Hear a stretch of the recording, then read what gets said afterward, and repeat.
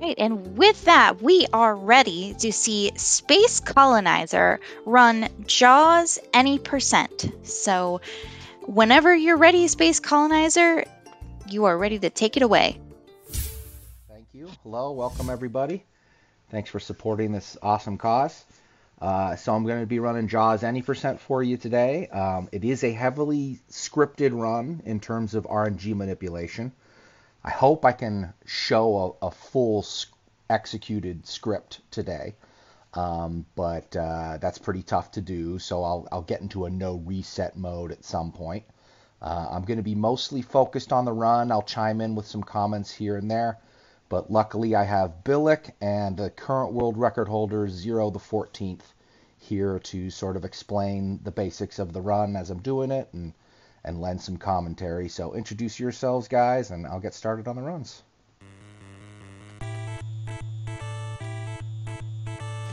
Yeah, I'm Billick. I run this game not nearly as well as Space and Zero, but this should be an interesting run. We've got a route that was completely created by SpaceColonizer. The any percent category has been pretty much completely rerouted by Space. Maybe Zero can go ahead and give an explanation of how this run works.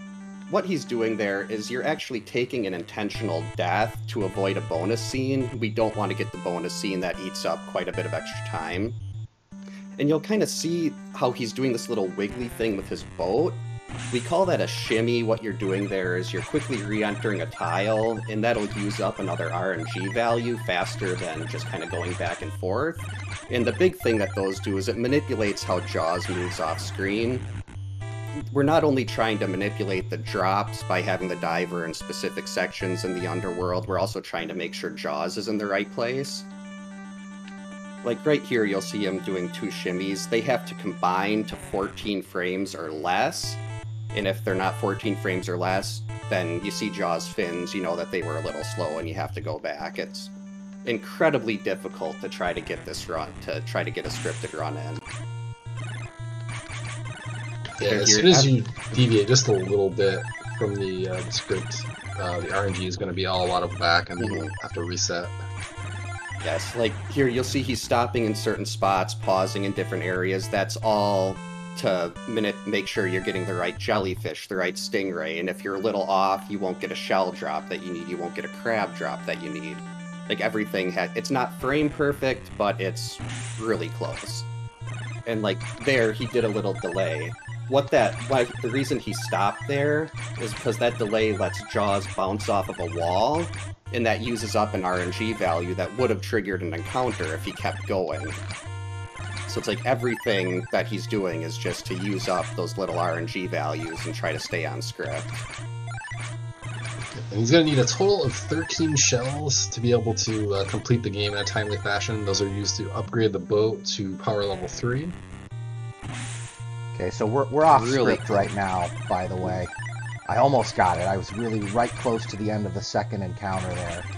So now I have to do a third encounter, which normally we would be able to skip if I were following the script, but just for the sake of getting a JAWS kill for everybody in the audience, we're gonna continue this run as a no reset, and then if we have time, we'll try some more scripted attempts afterwards. Now, how the underworld works is it'll actually spawn 24 different entities, like stingrays and jellyfish, and after the 24th is dead, that's when the round ends. What you're seeing is the bonus scene now. It takes a while to go through, so nice 5 in a row there. Very well done. It's making this look easy.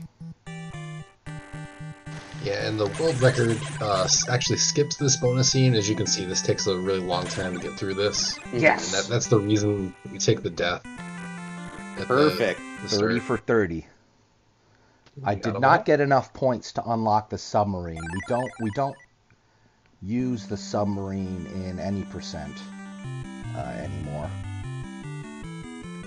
And I believe the normally. submarine, it doubles your attack power and gives you an extra hit, if I remember right. Exactly.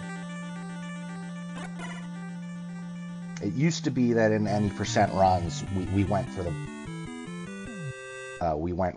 oops, I didn't want to split there, but I guess it kind of doesn't matter.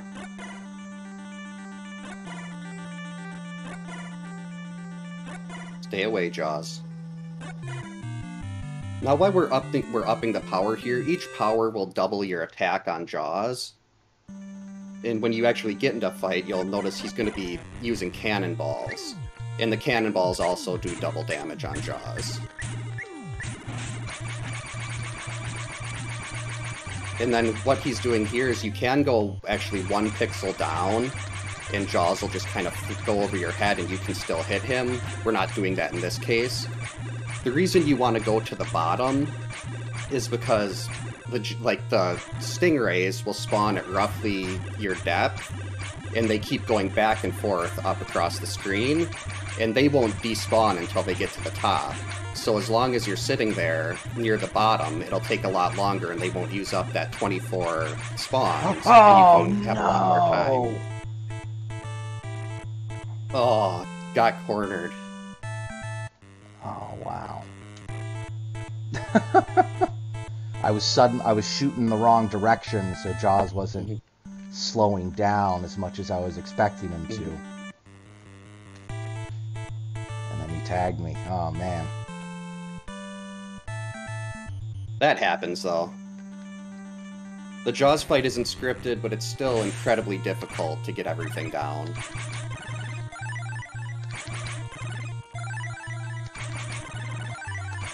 This here going through the first encounter again. We call the death encounter.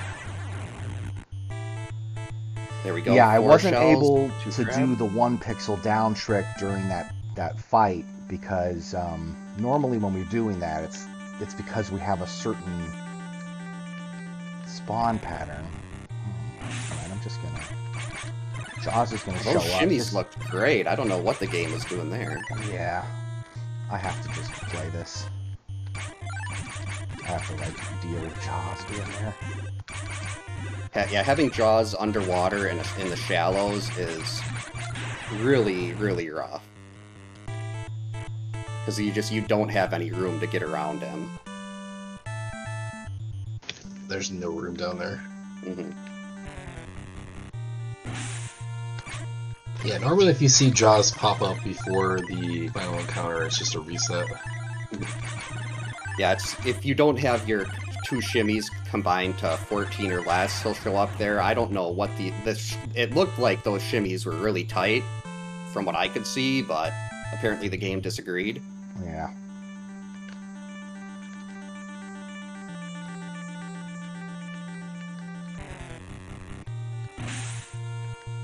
Again, I don't know what's going on with that. They look good on my end, at least.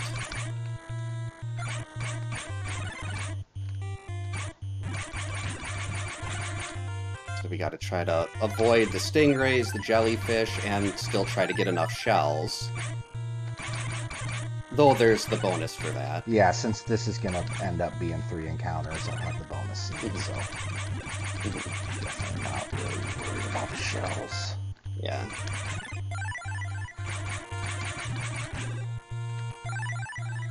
Although you do want 5. You do want to have at least 5 so that I can afford the receiver in case I don't get my 3rd before the port. But I did get my 3rd before the port. And then I'm not worried about a 4th encounter. There's just with the way the RNG table is spread out, you're after your 3rd encounter, it's going to be a long time before you have to deal with a 4th.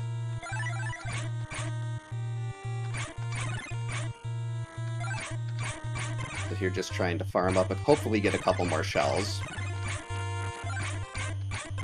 So you can, if you want to, you can... What? I didn't... His fin must have been pretty far off screen. He really likes you. Yeah, I know, right?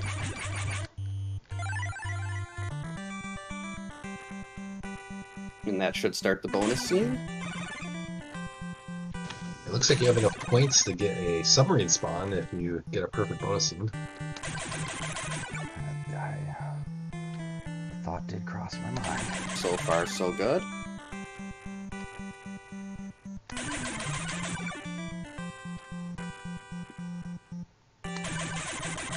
Yeah, the submarine it's a little bit different from the normal diver. It moves quicker, it does more damage, but if you do take a hit, you just turn into your normal diver and lose the submarine. So it basically gives you an extra. Very nice, perfect bonus. So now we're going to have a submarine spawn somewhere on the map. There are 4 locations that it can spawn in. Okay, there it is. Oh, no, and then Jaws came and got me. Oh. He is really not cooperating this I'm run. just gonna... No, he is not. Let's just get through things. Try to kill him. Try to kill the enemies as quickly as possible and get out of this. Exactly.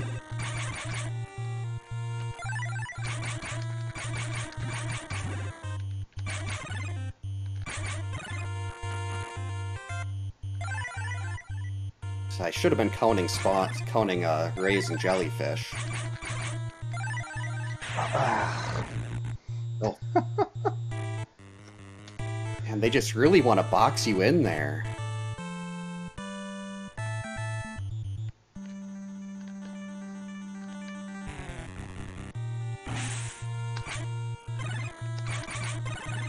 Good first overworld. Yeah, like, the crabs they increase your speed. Shells are basically the game's currency, and stars are points, but we don't really worry much about points in this.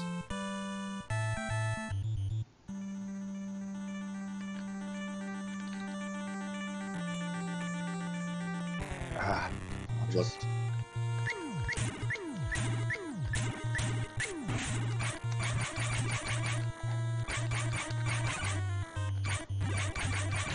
The shimmies look tight. No, I'm gonna reset that. I'm not gonna bother with that. We're running out of time here, though. Really sorry. I was hoping to be able to get a run. You can see how precise this run is to be able to get it all the way through. Even though it's a very short run, there's a lot to do to get all the way through the run. Basically, the first minute and 45, minute and 50 seconds of the run is just, you have to be on that script. And if you deviate even a little bit, then things just kind of snowball. And the shimmies here is just, it's so difficult to try to get those within 14 frames or less. Like, to me, those look perfect, and I don't know what I'm missing as far as why the game isn't going with the script there.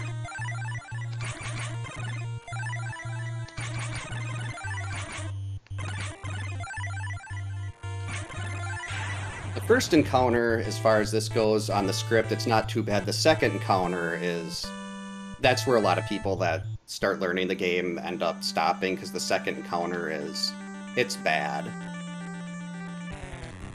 Trying to figure out where everything's going.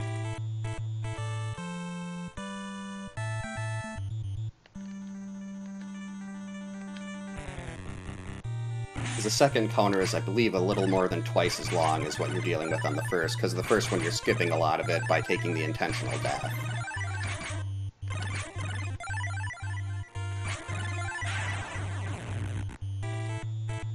There we go. I'd say the most common reset point is probably the second shimmies right here. Yeah. Come on, those should be good enough, right? No. They looked fine, but Yeah. Jaws is just really interested in trying to get to your boat. You know what? I didn't get that first shimmy there at the beginning.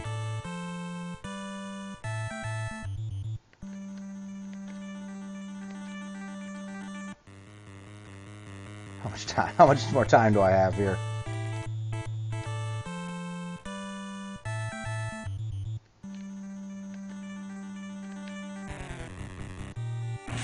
Yeah, I think we're going up on a last call for a no reset. Okay.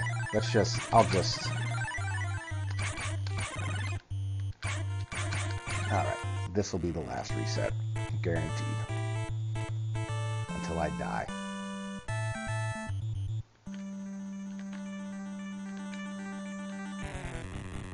Okay, never mind. This will be the last reset. At least that one was early enough.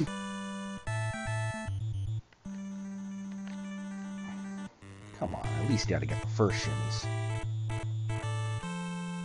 Yeah, it's so hard because like you can buffer the inputs on shimmies, but as you're coming out of port, you can't really see what you're doing as well.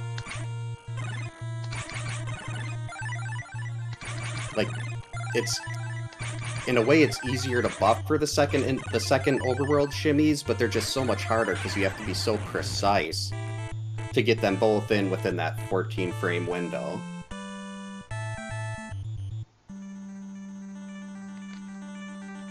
Okay, I didn't get that shimmy, so Jaws is gonna pop up. So let's just Spam them with cannonballs. No, we're not going to do a power one, because that'll take too long to do a power one. Power one would be terrible. Unless you want to have an injured hand. We That's do have a way power too one many category, hits. but yeah. I was not prepared for a power one run. I don't think anything can really prepare you for a power one run. That's other than like maybe getting something iron installed in your hand, just with the sheer amount of mashing you have to do. Yeah, and you can see how little damage we're doing to Jaws here. That's the reason why we get level 3 before we try to take him on. Okay. Yeah, I think level 3 is like maybe 7 or 8 hits. I'm sorry, per bar. everybody. That's a disappointing marathon performance there. I was really hoping to get at least one finished run, even if it was not fully scripted in. But that's what happens when you're in a marathon setting with a game this precise, I guess. Yeah, and it makes it harder. You're trying to come out of the missed RNG there, so you have to get that Jaws encounter, which makes it much harder. Yeah. Mm-hmm. Yeah, you're forced into trying to do Jaws there, avoiding him while avoiding everything else, and it's not easy.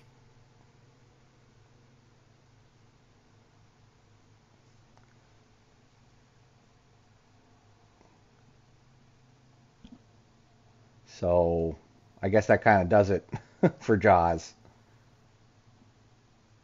All right. Well, thank you very much for the showcase. It looks like it is a punishing run, Yeah. even for the best of players. I'm sure it's one of those that just isn't friendly, no matter how good you are at it. Yeah, it's a grind when you're running this, for sure.